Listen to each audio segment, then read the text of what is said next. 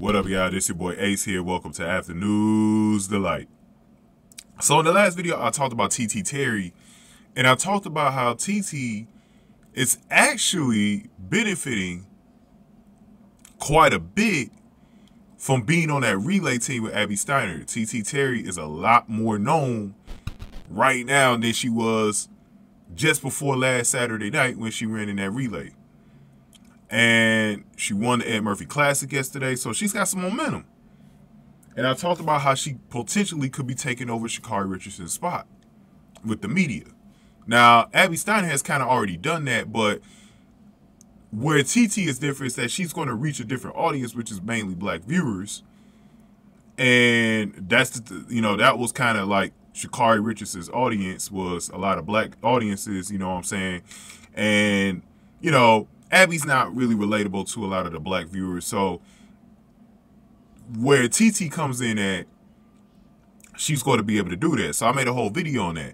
But what I want to talk about is I had a poster who made a very good post. And like I said, if you guys make really good posts in my comment section and you inspire me to do a video, I'm going to shout you out, man, because a lot of you guys are actually motivating me to make these different type of Abby Steiner videos. And that's why I said I can never run out of Abby Steiner content here in the off season, even though she's not even running, because there's just so many things to talk about. And so one of the posters named Joe F sent something, posted something 7 hours ago when I read this.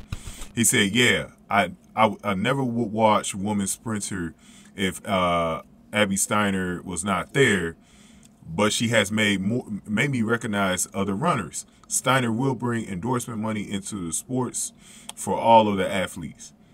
And where Joe is definitely right on this is that, and it's something that I actually talked about before, how, and you guys definitely need to watch my Abby Steiner is the Face of Track and Field video that I made earlier this morning, because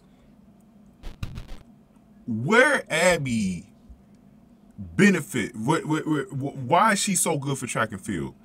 And even for the Jamaicans, she's good for track and field, because let's be honest with the Jamaicans, man. As good as they are, they didn't bring eyes like this into the sport.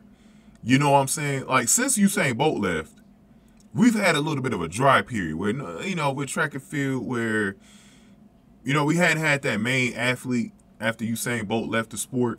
And we've had a bunch of different athletes, and obviously we've had Shelly Ann Fraser-Price, we had Allison Felix, we had Sharika Jackson on the rise, we had Elaine Thompson-Herah, stuff like that. And then we have these rising stars like Sydney McLaughlin, Athene Moe, and stuff like that, Femke Bowl, Keely Hodgkinson, you know what I'm saying? And the sprinter scene, we had, Jenna Prandini here and there. But we really hadn't had that top face that's drawn people into the sport. And so I've been on these boards since even in the Olympic years. I've been on social media and I see the impact. This is a non-Olympic year. 2022 is a non-Olympic year. It is a world championship year, but it's not an Olympic year. So the attention on the sport isn't quite as where it will be in an Olympic year. And last year, the talk was Sha'Carri Richardson, and then for a little bit during the Olympics, it was Gabby Thomas.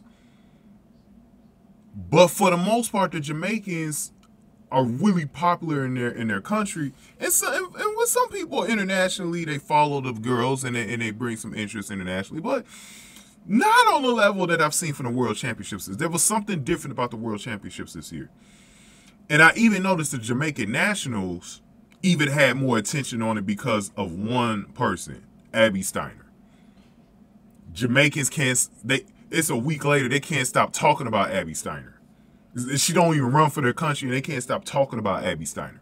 And a lot of it got to do with the hype. Even the hype that Sha'Carri Richardson had last year isn't even close to the hype that Abby Steiner has right now. Like, people are still, like, Abby Steiner hasn't raced since last Sunday, and she's still talked about. It's been almost 8 days later, she's still talked about. Right? She didn't even run in the Ed Murphy Classic, but yet we're still hearing her name. Right? She's going to be talked about all the way through next season, man. Because she's that special of a prospect, and she brings in a different type of audience. And that's why I said she is face of women's track and field, U.S. track and field going forward, and really the entire female side of the sport, because she's got the marketability down. That's why Puma paid her that money. A lot of it had to do with the marketability side. As great as Sydney McLaughlin is and the thing Mo is, they're not as marketable as Abby Steiner. They don't bring that kind of audience in that's different from the one that they have out there right now. And that's what people need to understand. Okay, so going back to Joe's comment, he's saying how everyone else, Joe is telling you in his comment, and this is a representation of probably all of the new track and field fans over the past month, or track and field fans that have returned to the sport after a while, maybe since the Usain Bolt days, or maybe even before then. Abby Steiner is making people learn about the other sprinters. It is good for that. And I want to talk real quick about how that elevates someone like a Sydney McLaughlin. Now, Sydney McLaughlin, she's raised her own profile, but I don't feel like her popularity is there just yet. I feel like she's still growing with her name brand. She's not there just yet. Sydney McLaughlin, with Abby Steiner in the sport, is going to make Sydney McLaughlin not only more popular, but it's going to make her more money.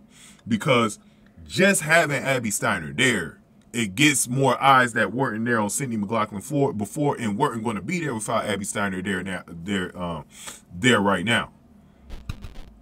Sydney McLaughlin being in that 4x400 race was probably more noticed in that race than her world record that she broke in the 400-meter hurdles last Friday night.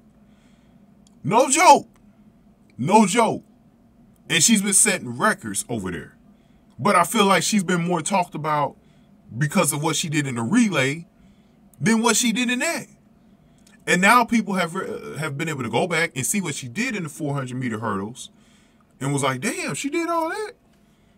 Sydney McLaughlin's popularity will go to another level because of Abby Steiner. Same thing with the thing Mo. So if Abby Steiner does join the 400-meter flat, that is going to help out Sydney McLaughlin and the thing Mo.